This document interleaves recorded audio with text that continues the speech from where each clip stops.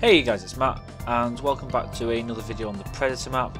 It's just me this time because I was going to ask Seto Sorcerer to come in as well, but I'm assuming over in America at this time of me recording it, I'm assuming they'll all be asleep over there, and Jord's out at the moment, so it's just me. But just want to show what we've done basically, because I think the most recent video on this is Seto's video with the one where I was the creeper at the start, and that was a bit outdated now because the redstone design that Seto came up with, which was that one over there, I've now put into the map here, and with a bit of tweaking it works a lot better than my old design, which I'm really pleased about. I've extended it, as you can tell. It's one big long massive like buffer now rather than the small one, and I've added a few extra things and also improved a few extra things. So if any of you have watched that video and you remember that if you fall down there but two people did it at once, there were skeletons in there that killed you, I've actually changed that now. The way it works now is instead of getting teleported to there after you die, you get teleported in here instead, which is a load of tripwire, and then that teleports you into there and then into the kill box. So that registers that you've been killed and then you get put in the kill box.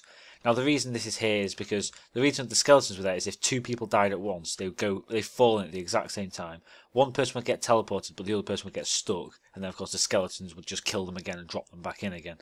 What this does is instead is if two people fall on here, then it triggers the tripwire, which turns this torch off, and what this then does is it's a clock and it goes back and two slowly, and then the command block over here that teleports you has a radius 6, so it teleports a random player in here, into there and over there. So it does one person, then loops back around, and then the next person. So say 5 people could die. 5 people could all die at once and they'd all be put into here, and then they'd just be put through one at a time, and that fixes that problem.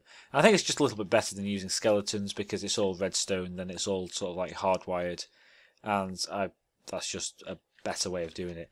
And also as well, another thing that I've changed over here is when the predators killed everyone, the redstone usually when the person gets killed, the redstone advances one more. Like it unlocks briefly and then locks again. So it lets the redstone get closer and closer to the end. However, when this lights up, of course it triggers the rest of it, the game ends. However, this is still lit up then. So the buffer still has a bit of redstone in it. And it usually, what we did before was have another pressure plate and then a random person gets teleported to it and then back again. Just to like run the buffer through once more. That turns out to be a very easy fix. When this is left on, it ends the game, but also the redstone comes up here this time, turns that off, which retracts this piston, which actually just unlocks it. And when that unlocks, it turns off, and then this just extends again. So that was a pretty simple fix, and that works a lot better there. And also as well, this stone area is... There was another problem I spotted with the design, but well, not actually the design, it was just this wasn't part of the design. The design was all about being able to count how many people had died. But if the predator died before everyone had been killed, of course, if they killed the predator, the other outcome, then everyone would be teleported and the game would end. But the problem with that is that the buffer would still have redstone inside it, and I'll show that in a second so we can see how it works. It would still have redstone in there and it'd mess up the next game as well, potentially. So that was also another pretty simple fix. Basically it's this here, and what this does is when I turn this on, like this, that retracts, but it also lifts up every single piston except for that one, but that doesn't matter because if there's redstone here anyway, that would automatically sort itself. So that didn't need to be done, that's completely self-contained. But what this does is it unlocks all of these, and that just lets the redstone run forwards. Oh, and that's why this is locked as well, actually, sorry, so that the redstone doesn't carry on. Basically, when all those get lifted up, say like there's some redstone here, that would feed through and then just fizzle out there. Now, the reason this is here is to stop any current going through. So say like for some reason this wasn't locked, so redstone could go through it. Thinking about it now, that probably would never happen, but you know, it's better to be safe and it doesn't actually do anything harmful. If some redstone got through, what would happen is the predator would die and it would say the survivors win. However, if this redstone then fed through the buffer and then back over here again, through there, it would then say the predator wins and would kill everyone else again. I mean, people would still say, no, the survivors win and they'd be fine, but it's just, you know, it's a bit annoying really. So that's what that does, is it just stops any excess signal going back there and saying crap, basically. So those were the only changes. It's a really great design. So again, thanks to Seto for that. The old design came out to about here, went all the way down there. That's not part of it. Ignore that. That's for a secret project. But you may have heard of it. I don't know. I can't remember whether he said it or not. But forget that. There's nothing to do with it. The old design came out to about here anyway, and that's just a lot smaller and a lot better. So I'll show that in action now because I couldn't get it to work for some reason. I copied Seto's design completely. I'm sure it was identical, and it wasn't working for me for some reason, and I don't know why, but it works now.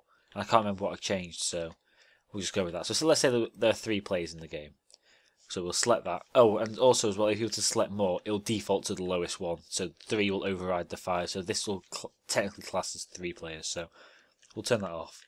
Now, what's going to happen is I'm going to become the predator because I'm the only one in the game. So there's a countdown. I'm not sure if we showed that. I think we did. But anyway, I'll become the predator. So what I'll do is I'll just game mode myself and I'll fly out. So I can show the actual map. So we'll have to wait for the countdown to go. Oh, and I forgot. We need to change back this other command block. So I'll do that now in these 20 seconds. I do believe it's that one. Of course it isn't. That one. There we go. Game. So command block output false. So that basically you won't, apart from like the predator will be released, it won't show all the teleports and stuff. So that's better. Although there's no redstone flowing to that, so that won't actually update just yet. But anyway, let this finish. I'll get away so it doesn't give me any stuff because it's all proximity detectors now. Okay. So let's see.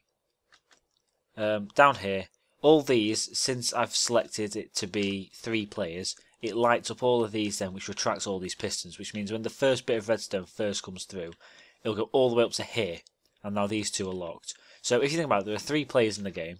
One of them is the predator, which means he needs to kill 2 people. As you can see, there's 2 repeaters here that are locked. So when he kills one person, so when one person dies, they'll spawn in here, they'll get teleported there, they'll get teleported to the kill box. So we'll jump into here, if I can get in. There we go. They'll teleport me there. It'll record that I got killed, and it'll put me in there to wait. Now if we come back over here, you'll see now that all this is turned off and the redstone's advanced 1 more tick. Now if we do it again, if I kill myself, I'll just jump in here this time. Then that's recorded that 2 people have died, and it says the predator's won, then everyone will just fall to the death like that. And that's basically the whole point of it really. It's so that in the kill box for the humans, there isn't just a button that people can press, because people will press it. People are assholes like that. If something can go wrong, it will go wrong. So that's what this machine does. And also as well, the reason those are there and the reason that's there is because Seto had another idea to make it so that if people actually join the game whilst in progress on a server, people could press the button, change stuff around, and that would be annoying. So what we're eventually going to do is make it so when you press the start button, it turns that off, like that, and it brings those up so you can't get in. And similar over there as well. It's not fully wired, as you can probably tell, but basically the map's pretty much finished. We're still going to test it a few more times with like 8 or so people, and maybe have another game with everyone after Minecon. But there you go. Can't press the button then. And that's basically it for this video. So I keep thinking we've made loads of videos on this, but this is actually only the second one. The other one was just our poor attempt at explaining it, where we didn't actually explain much at all. And then Ant Venom put his video up and we didn't realise that he was going to, so that was a bit of a shock. So we didn't really explain it too well, but I think we'll probably do one of those later on, maybe the 3rd one when it's the final one. There's still a few things we want to change, like what weapons and stuff people start with. We're thinking of giving the Predator like grenades and stuff like in the Hidden, with like instant damage potions, and I don't know, just basically buff them out, make it a bit more interesting, and maybe have stuff in the game, in the map that you can get. So that'll be pretty fun. But other than that, I've rambled for too long, so I think I'm going to cut the video off here, and I'll see you in the next video.